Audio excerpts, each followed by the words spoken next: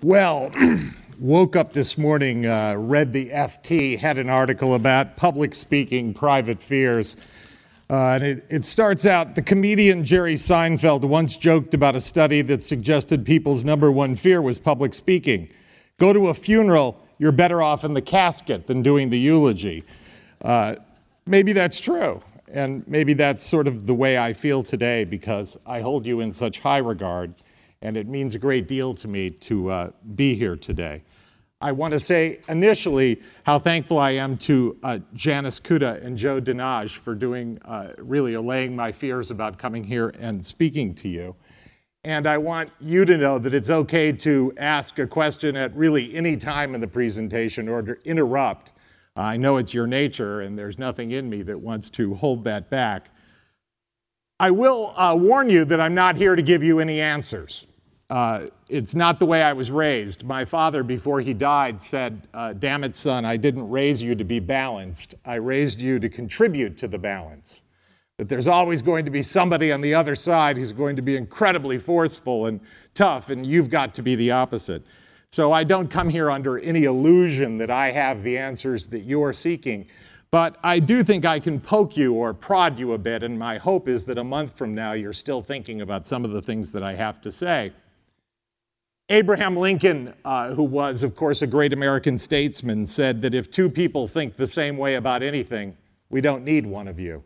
And I suspect that that's true. Now, I'm out of the music business, and of course you might wonder what I'm doing speaking at a meeting of people involved with scholarly publishing. But I will confess that as the music industry has its groupies, I am one of yours. I often read Scholarly Kitchen to look for the latest in deep thinking about intellectual property, and I find that fascinating. I think that music is the canary in the mine as regards publishing and a sustainable economy of ideas. And while you might wonder why that's true, I think it's because music was unconditionally digital first, that you could put a disc in a computer and transfer all of its contents by pushing a button. But books, of course, did not start out digital, and movies had a great deal more digits. And so music moved very, very quickly. It might surprise you to know, and here I suppose I should duck, that the music industry funded the introduction of Mendeley. It did it. Last FM investors who took their profits put that money into Mendeley, and then there were some from the Warner Music Group where I worked who continued to fund Edgar Bronfman and his brother-in-law, Alex Zubillaga, at the Rohn Group. And so I did spend some time understanding Mendeley and also giving them some deep warnings about what it was that they were up to. So I will simply say that I have paid close attention to your industry, and I care about it very, very much. Now, typically when I give talks to people about media and its future and its past, I like to describe my topic as Tarzan economics, that we cling to this vine that keeps us off the jungle floor, the old way of doing business. And I never counsel people to let go of that vine and fight it out on the jungle floor, but I like to point out that the real goal here is to swing to the next vine and to grab that vine at some point. And last year I gave a talk called Tarzan Economics at the London Book Fair. But in reading Scholarly Kitchen, I think I was most struck over the past year by Michael Clark's intervention, challenging the assumption that there was any disruption happening at all. And so I think he would say, well, we're not really swinging from vine to vine. We're still clinging to the old vine, and we may never need to let go of it. And I thought, well, that's interesting. He says your business is stable at the core, at the center, and that your main tasks remain validation, filtration, designation. The change is and will be incremental, and that dissemination and registration have long since been solved. Now, this mirrors a prediction I made about 15 years ago when I was testifying before the US Senate Judiciary Committee. I said then that digitization's effects would come to the center last, that you would not see change at the center first, that it would come first to the edge. And here my description was that you can really divide technology and its effects up into two different pools, what I call FCNC, or faster, cheaper, neater, cooler, and that which truly enables people to do things that they could never do before. And the digitization's effects, as regards FCNC, could be disregarded. But as regards enabling, that those effects would primarily be three. That those effects would be found on new art, and bringing dead art back to life, and enabling unusual art to find its way into the marketplace in ways that it had never previously done. In other words, my point was that you don't need to worry about getting Guns N' Roses to the public. They'll find their way to it, and they'll find each other, or Taylor Swift, or whatever modern music you are thinking of, Coldplay, REM.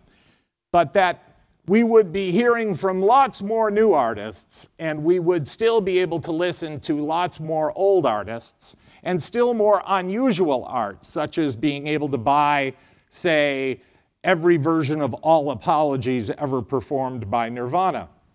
And I have to say that I think I was right there, that this is precisely what is happening, that the effects are found at the fringes more than they are at the center, that this is where the enabling is happening. And history tells this story quite well, that during the time of the spread of electricity and the rise of the lateral cut disc, what we know to be vinyl phonorecords, that its initial effect was to bring something that was not music at all to be known as one of the most popular forms of music. So I will tell you that in the 1920s, there was an article in the Saturday Evening Post that said that jazz was not music at all, that it was merely an irritation of the nerve endings of the ear, and that it had no place in any home, and that its effects could be found in their daughters removing 30 pounds of clothing and replacing it with only 2 pounds of clothing, and that this was an evil to be stopped. And in fact, RCA Victor prohibited the sound recordings of jazz to be found in any way on a lateral cut disc. A small company in Indiana called Gennett, G-E-N-N-E-T-T, sued for the right to create lateral cut discs. And a judge, a district court judge named Learned Hand, issued a decision where he said, no, Gennett has every right to make lateral cut discs. Their first two sound recordings were by Jelly Roll Morton and Louis Armstrong, certainly not challenging the center. And I may not need to remind you that the very first talking picture, the first picture with sound recorded on it, was The Jazz Singer by Al Jolson. So it wasn't that these new technologies were used to bring us what we were already getting. They were used to bring us something that we did not think was art at all. And so it truly was enabling in a way that was not faster, cheaper, neater, cooler, but brought us an art form we might not otherwise have. And so it is that today's talk is really to tell you that it is the fringe that will redefine your center, not the center itself. And that change will come fast, much faster than you think. Now, you might say, don't lecture us. We know very well how fast it will come. And here I need to remind you about the parable of doubling. The idea that the king asks the subjects to bring him 1 grain of rice on the first day of the month, and throughout the month that will double, and then it will be done that month. And in the first week, you have at most brought the king 64 grains of rice. And at the end of the second week, and I think this is where your industry is right now, you have brought maybe 8,000 grains of rice. But in the third week, you are now bringing over 1 million grains of rice a day. And if there are 31 days in the month, you are delivering over 1 billion grains of rice on the last day. So change, even if you call it incremental, as it doubles, as it does very, very quickly, becomes an enormous change towards the end of the month. Now, you know this to be Moore's law, I think, the notion that technology will double in power and halve in price every 12 to 18 months. Peter Drucker summed it up this way. He said, Moore's law asserts that the price of the information revolution's basic element, the microchip, drops by 50% every 18 months. The same was true of the products whose manufacture was mechanized by the first industrial revolution. The price of cotton textiles fell by 90% in the 50 years spanning the start of the 18th century. The production of cotton textiles increased at least 150-fold in Britain alone during this same period. Cannons were made 10 to 20 times as fast as before, and their cost dropped by more than 2/3. Now, I know that you know that that is what is happening in your industry. That not only is there an explosion of scholarly publishing, but its perceived value is dropping rather quickly, or at least that is how it appears to you. I think that this change comes so quickly, and eventually it is true that competition for you will not so much be with pirates as it will be with other ways to spend your time and your money. And that we're still, I don't think, will fully understand this change until it's gone. Now, Marshall McLuhan, a noted scholar, a Canadian scholar, something of an Anglophile, who was extremely well known during his short career of 12 years before he had a stroke and died. He is very, very well known for saying the medium is the message.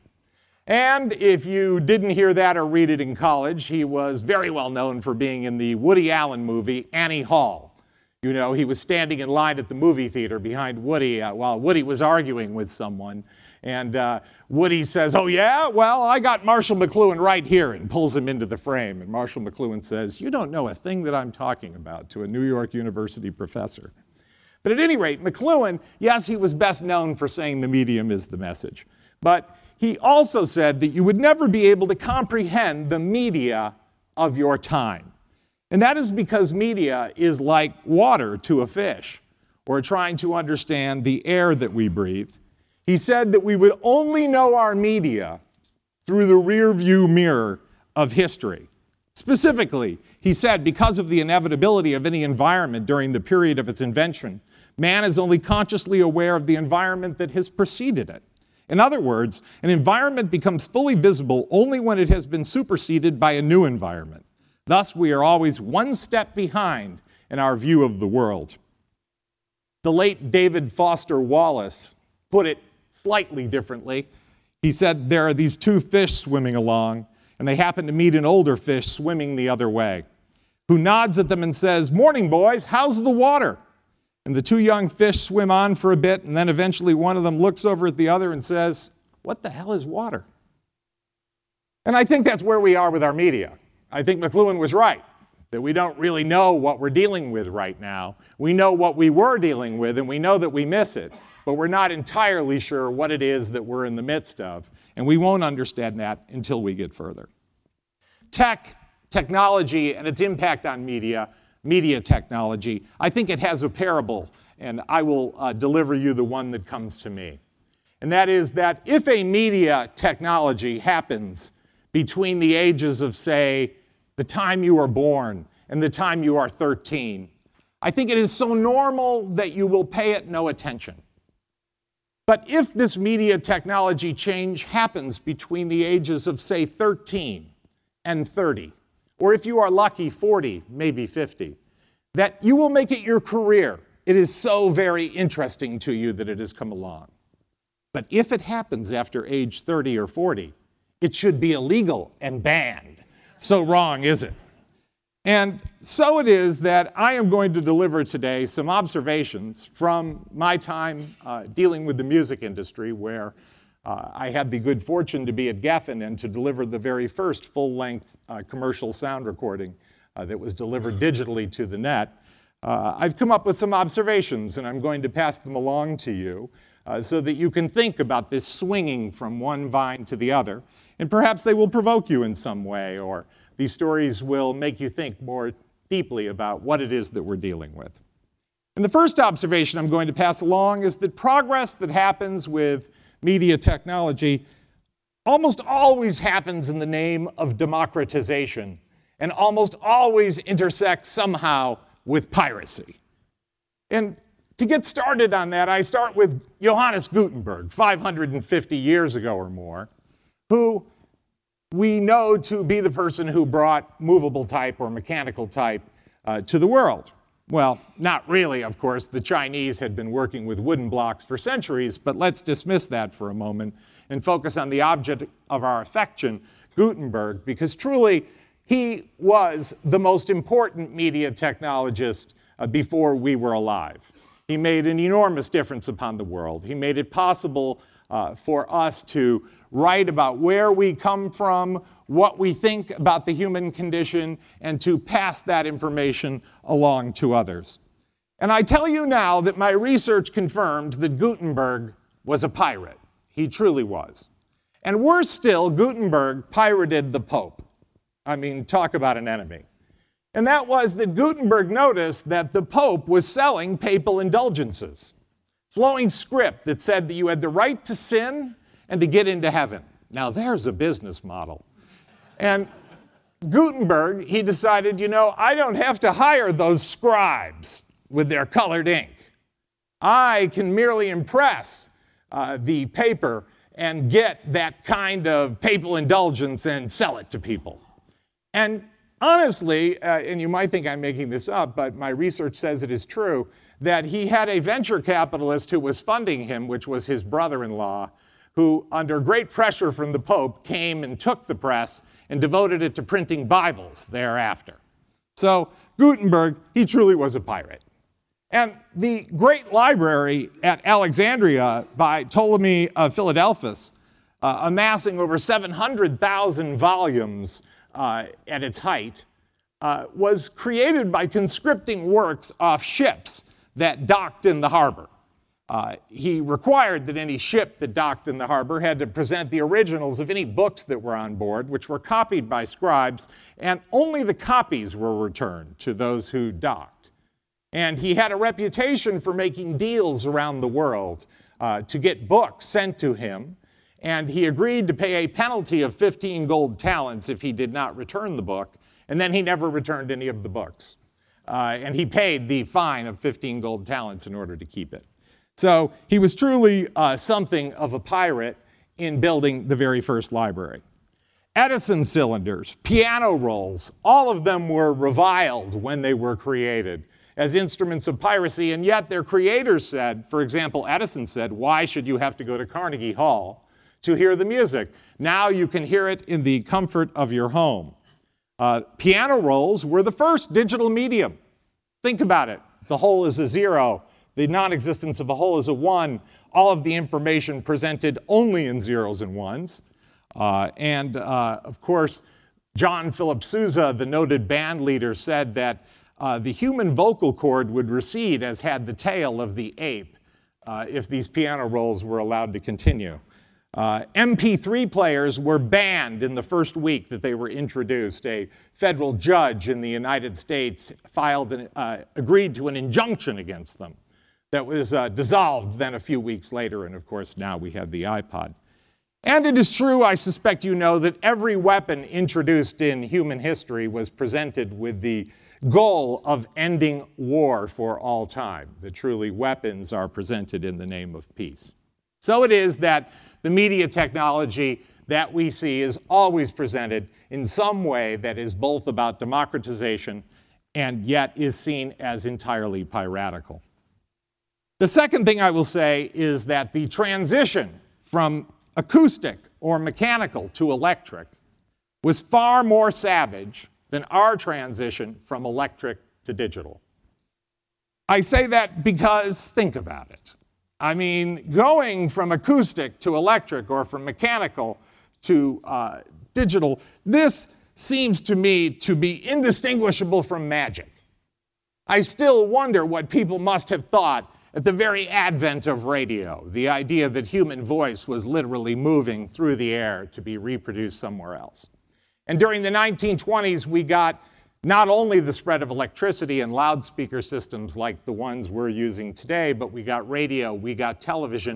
In 1928, we transmitted a color television signal from New York to London.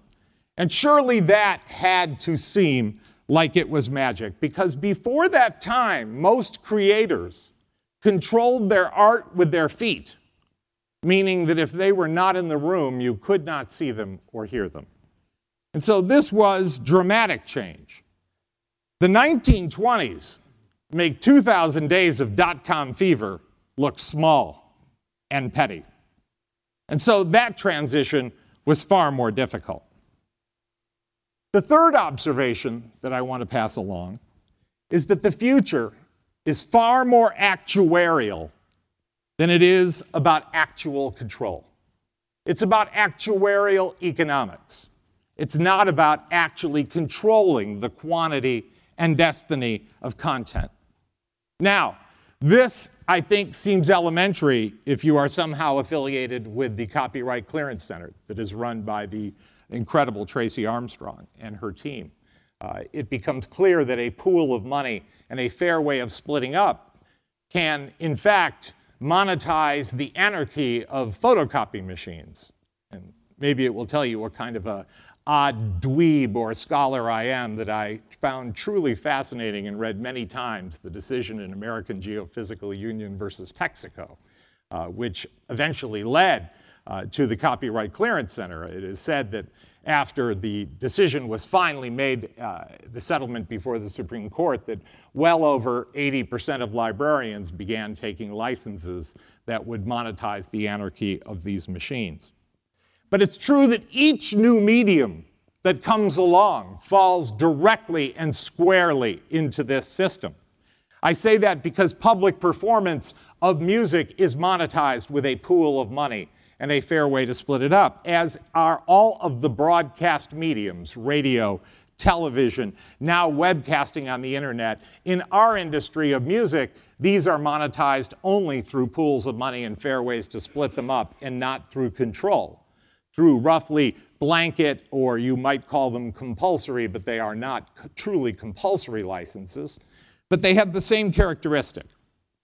And they hearken back to history, to a wonderful story that comes to us from 1793 and the roughly 50 years thereafter. In 1793, there was passed in France a law that you could not read books in public aloud without a license, that this would not be permitted. And in 1837, Victor Hugo and Honoré de Balzac created the Society of French Writers in order to address the licensing issues that would come from having to issue so very many licenses. But it was in 1847 that Ernest Bourget, a famous composer, was sitting in the Ambassador's restaurant on the Champs-Élysées in Paris, and he heard his music being played by the orchestra at the restaurant. And so he insisted on leaving without paying for his meal, pointing out that they had not paid him for the music. He was arrested and taken to court, where he was told that he would, in fact, have to pay for the meal. But the judge was equally adamant that the restaurant should have to pay for the music.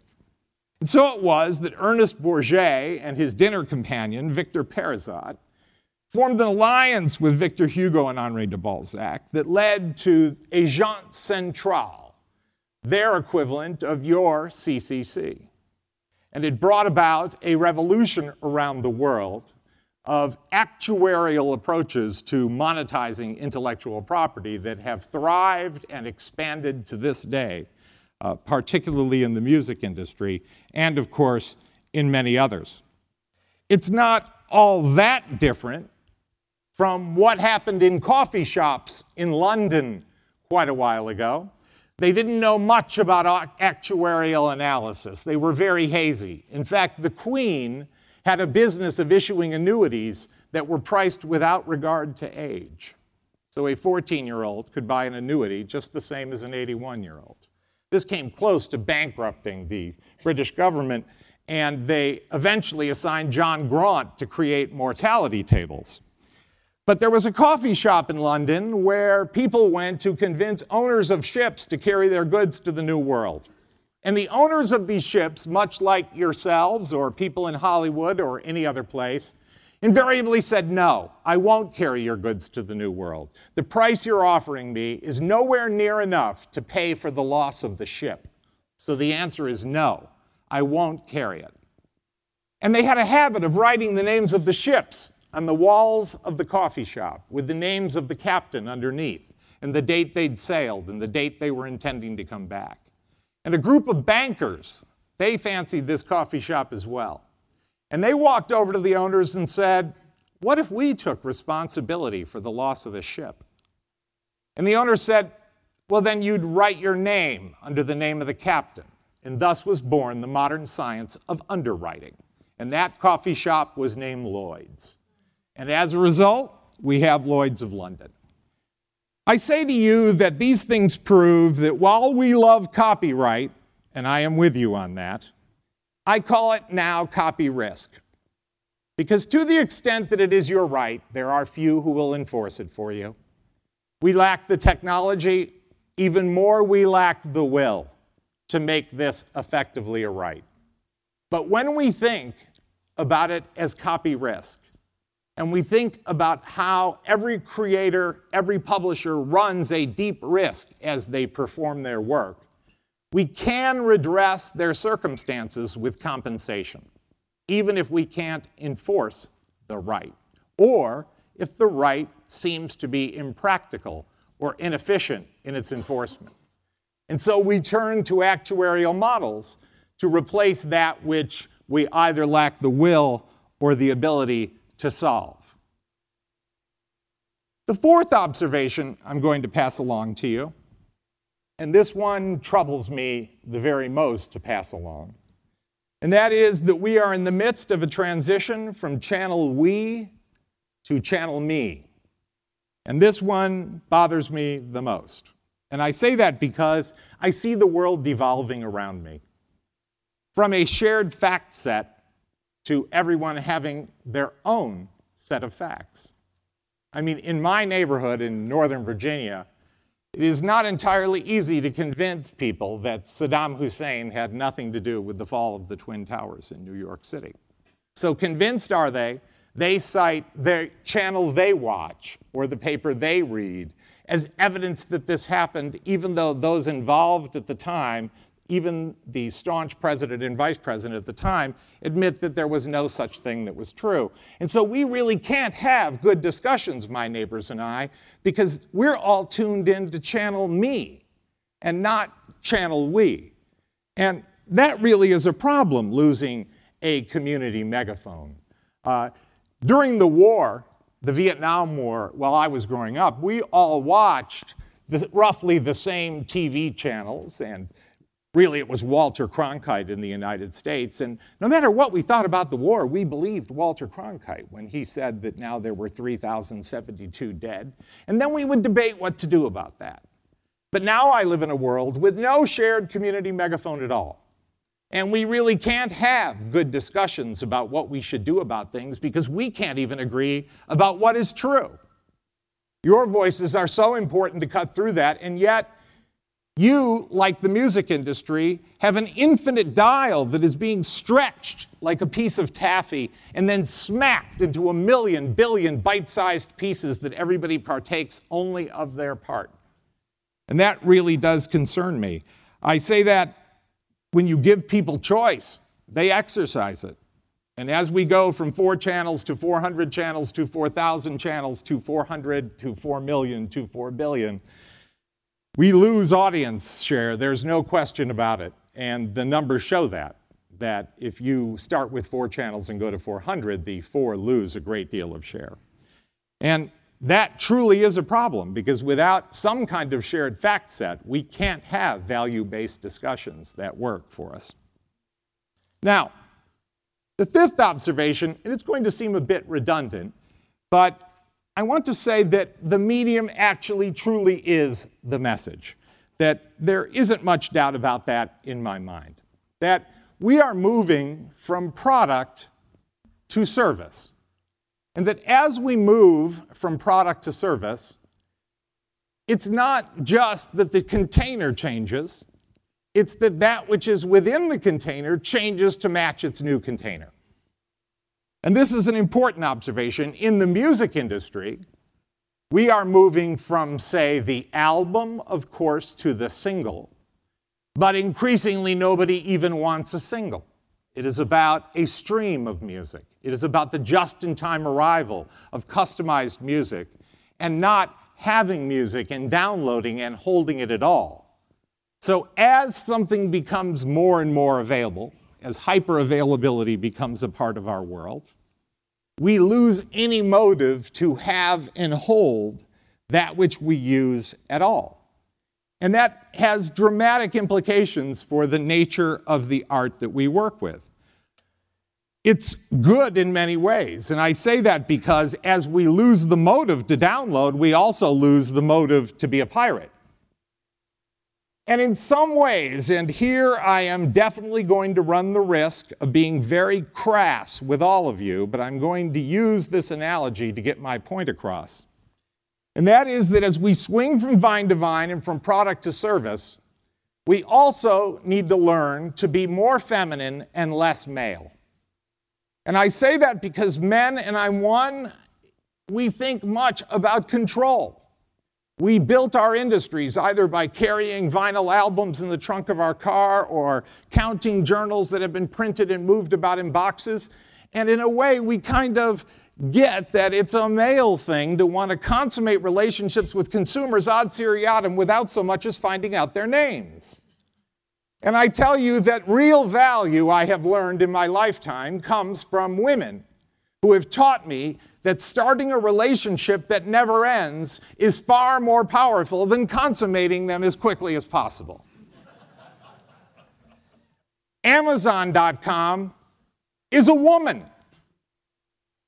It remembers the color of your eyes and your phone number, and it stays in regular contact with you.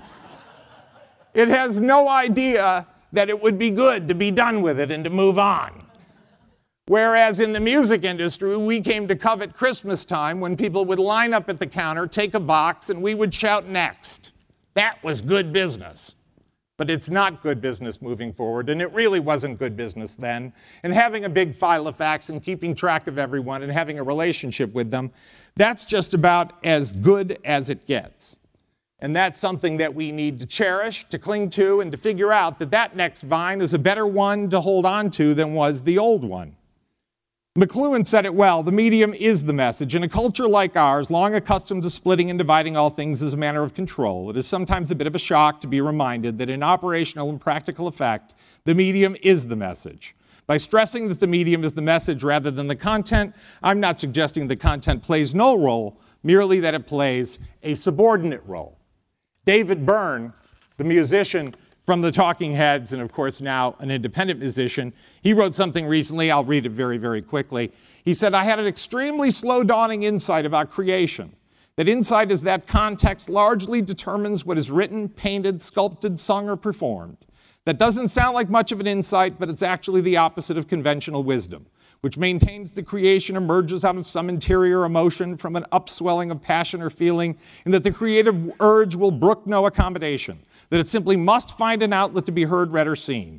The accepted narrative suggests that a classic composer gets a strange look in his or her eye and begins furiously scribbling a fully realized composition that couldn't exist in any other form. Or that the rock and roll singer is driven by desire and demons and outbursts this amazing, perfectly shaped song that had to be 3 minutes and 12 seconds, nothing more, nothing less. This is the romantic notion of how creative work comes to be. But I think the path of creation is almost 180 degrees from this model. I believe that we unconsciously and instinctively work to fit pre-existing formats. As he concludes, of course, we mainly hear symphonies in symphony halls. And so it is an admonishment to you that as the medium changes, so too will your work. You may not think so, but it will happen over time. My sixth and final observation is that you will need more robust registries of your content and those who create them. Because in an actuarial world, well, actually in any kind of a world, you need to have these good registries. Look, it doesn't matter your view about copyright. Let us say you are a very conservative copyright person and you believe that every use should be papered with a signature on it. Well, how do you find the person from whom you would get the signature? It is extremely difficult. In my work for Nokia, I can relate to you that Nokia says that every time someone has to push a button, you lose half your audience. Imagine how much money you're leaving on the table when it's very difficult to find the owner of something in order to secure permission. But let us say you are more liberal. Let us say you believe in a voluntary site license or a blanket license. Or let us say you are really liberal and you believe in a government compulsory. In either of these latter two cases, you need to find the person who gets paid, or we pervert the purpose of copyright. It is absolutely essential that we do this. Rights unenumerated are rights disrespected. And it is no surprise that the ancient Sumerians created writing for the purpose of demarking property lines. That is why they created clay tablets and reeds initially, was to replace large walls that were making the kingdom unsettling to those who would move within it. And so it is that we need to do that. The esteemed scholar and great scholarly publisher Edmund O. Wilson, he's warned us recently that we know about, say, 10% of the life on Earth. And yet, he observes, we spend far more money looking for life on other planets. And so it is in our industry that we spend far more money looking for the next piece of content and great author than we do recording and enumerating the circumstances of that which we've already created and own. It is essential that we do this, especially at a time when creativity is being driven from the center of the network out to its fringe and its edge. So I will conclude by telling you that I am in awe of what you do and your future, that you have the friction-free Gutenberg before you and the opportunity to leave the constraints of Gutenberg behind and to move forward with purpose. It is truly the most important thing that is happening on this planet. And you might say, no, the work of our researchers is more important. They are curing cancer. They are freeing prisoners who are unjustly accused. They are doing this hard work, and I say to you, no. It is communication amongst them that is creating this progress. And that is what you enable. The issues that confront you are our generation's nuclear power. And I can only tell you that I hope that you realize as you do this, that you can hold a great deal more in an open hand than you can a closed fist. And I thank you very much for your time, and I'm open to your questions.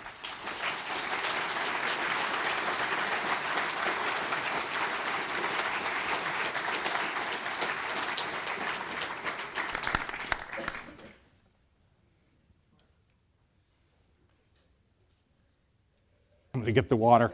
I've just stealed the water while I'm getting ready for this, if there are any questions. Hello, thank you very much for that. I'm Cynthia Wellings from Australia.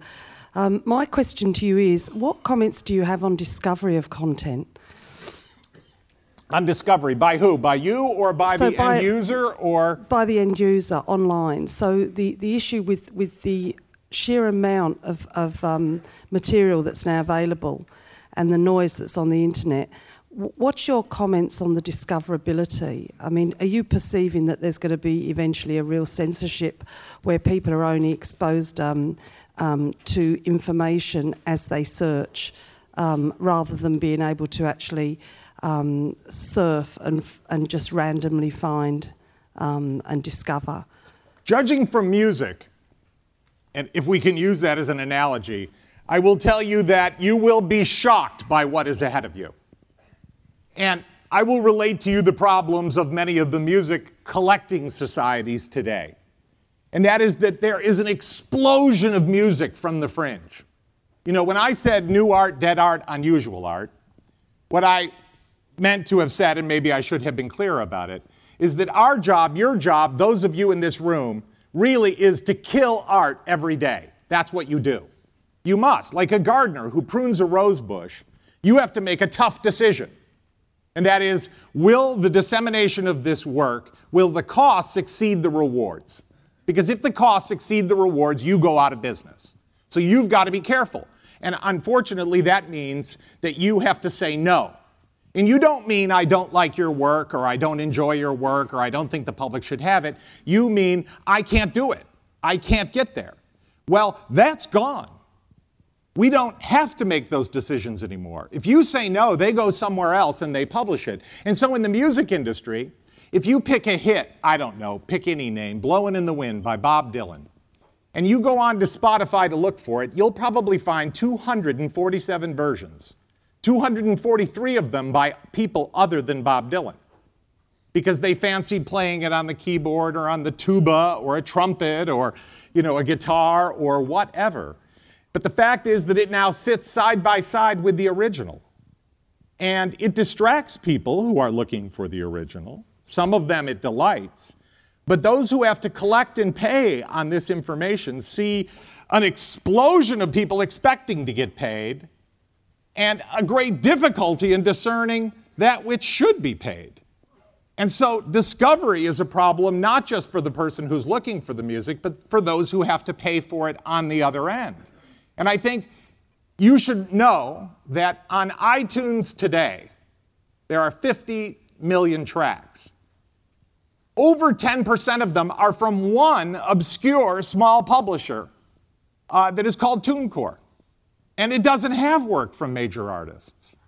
And so increasingly, 10, 20, 30, 40% of this enormous body of content is the stuff you're probably not looking for. And yet you have to sift through it, either to find the thing you want or to pay out on the other end to make sure that the creator is rewarded. And that is so very challenging to those societies because they have more people demanding to get paid and less money to divide to pay to them, and very few metrics for figuring it out. I will say this, that it is essential that we build registries so that we know the difference and so that people can find the difference. And those registries critically have to be global. They have to be able to handle different languages and different character sets. And they need a globally unique identifier, a number or a character string that allows the information that's passed along with the money to find its way to the person who deserves it, and such that the person who looks for that original work can find it and determine, yes, this is the authentic copy that I'm looking for. And so this we've seen is an explosion of content and a great difficulty in figuring out which content is which and who should be paid what. And if we have trouble with it, you can only imagine how the end user feels. And without recordation and enumeration, this problem is going to become many times worse for both us and for those who are in the audience. But with a great system of recordation and enumeration, one that goes beyond recording just the name of the owner, but also those who are involved. I mean, look, I believe that the translator of a work deserves a place in the registry. I believe the editors of the work deserve a place in the registry. I believe that someone who's looking for, say, a song that has a certain keyboard player, or who prefers the works that were translated or edited by a particular person or a particular author, should be able to easily find those things.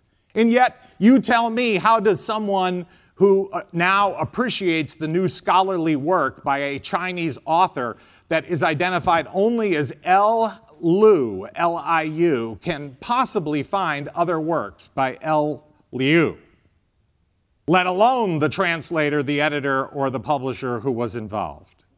So I believe it is essential that we do that. And here's the funny part. The funny part is that we think it's a cost, and we think it's a risk. But on the technology side of the industry, it's a profit center. I say that because the domain naming system that causes this problem for us, that builds the internet, that discerns every computer in this room and every other computer on the planet from one another, operates extremely profitably and with great efficiency and delivers its answer in roughly single-digit milliseconds. We need to build a system just like that so that we can keep track of our stuff just the same way the net keeps track of its various computers. And we can do that by creating a market in registry services, by making it profitable to register the works. Without that, we're sunk. Wait, I can just shout. wait a minute. Ken. Hi, Kent Anderson, JBJS, President of Society for Scholarly Publishing, and founder of the Scholarly Kitchen. Thank you for the shout out. And spoke to your group, I think, 4 or 5 years ago in the south of England. Terrific. Loved it. I think it was a different group, but thank you. No, it was Society for Scholarly Publishing. I did not drink during the event, and I am certain I recall it precisely. Well, moving on. So one of the things that goes, I think, beyond registration and dissemination is the quality aspect. I was recently at a meeting where one of the finest editorial teams in medicine was stymied by the fact that papers that had been retracted, that had fed into guidelines, had fed into meta-analyses, were leading to a snowball effect of retractions and trying to trace down the source. When you have fraud in music, you have Milli Vanilli. You have the Monkees. When you have fraud in publishing, you have something much deeper.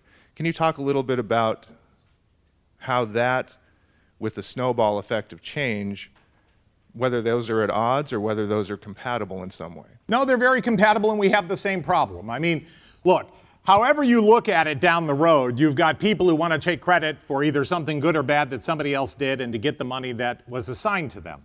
An example of where I see a great danger in this area are those who believe, and I'm going to use a phrase that's somewhat ambiguous, but they believe that metadata, in the strict sense of data about data, can solve the problem. In other words, they believe that by embedding inside of the song or the PDF or whatever the rights information, that the job is done.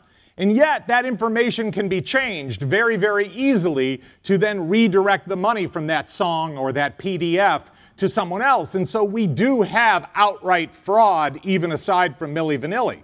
The possibility that those around the world will assert themselves into the value chain.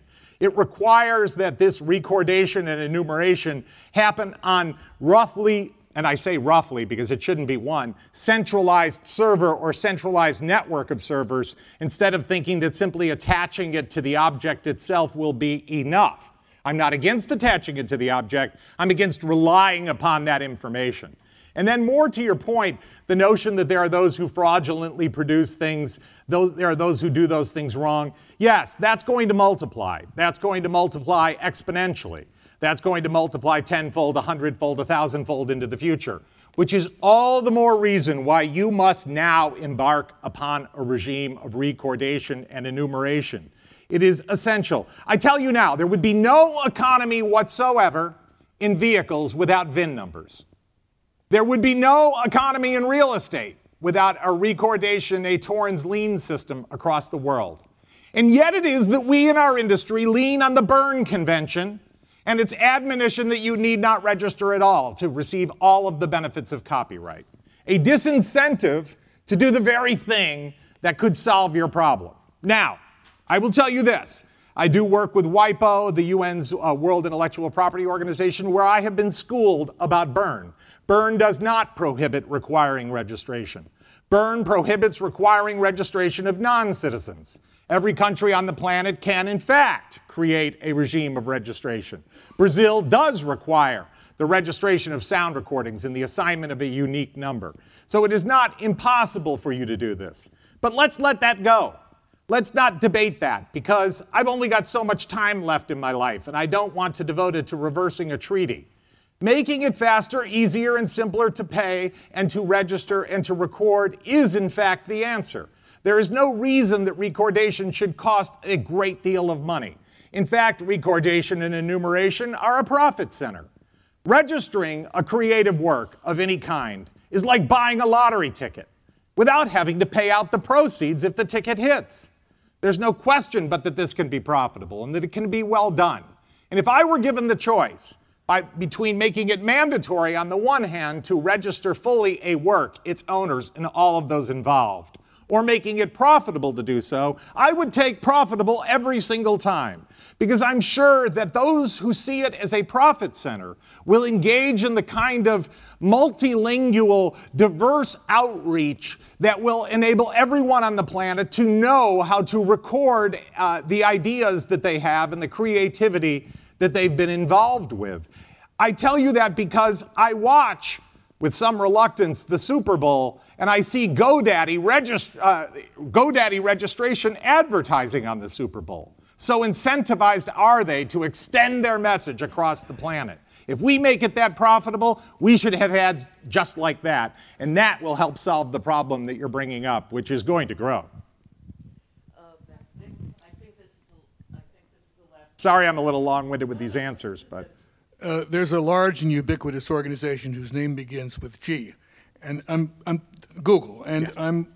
Which may aspire to fill some of the space. No question about it. Which urgently needs to be filled, and which might fill it in a different way than we might wish it to be filled. Any thoughts about that? And maybe if you have time for a second barrel, what does all this mean for our biggest customer, the library? Well, I'll start with the first one, and I'll say this. Look, I'm not a Google hater, but I'm suspicious. But it doesn't matter whether I'm a Google hater or whether I'm suspicious or whether I embrace them fully. Because, in fact, Google has come to meetings that I'm at, many of them, and said, we'll take care of it. We've got the money, and we've got the incentive. In fact, Google needs good registries to make money.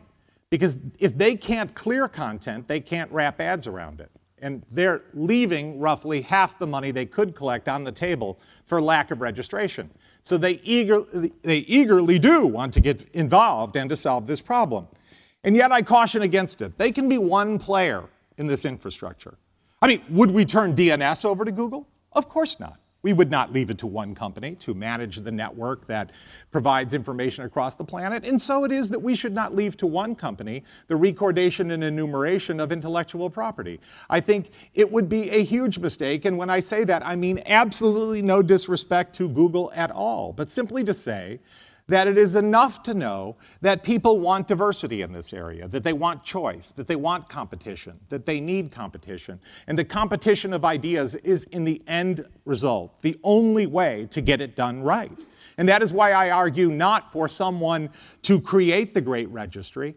I want them to create the great wholesale registry that incentivizes retail activity at its edge. In other words, what I want is a profitable market in registry services, even more than I want a great registry. So even if Google could do the best registry on the planet tomorrow with its vast resources, I would turn it down. Because I would say, absent a market in registry services, we are leaving ourselves vulnerable in the extreme.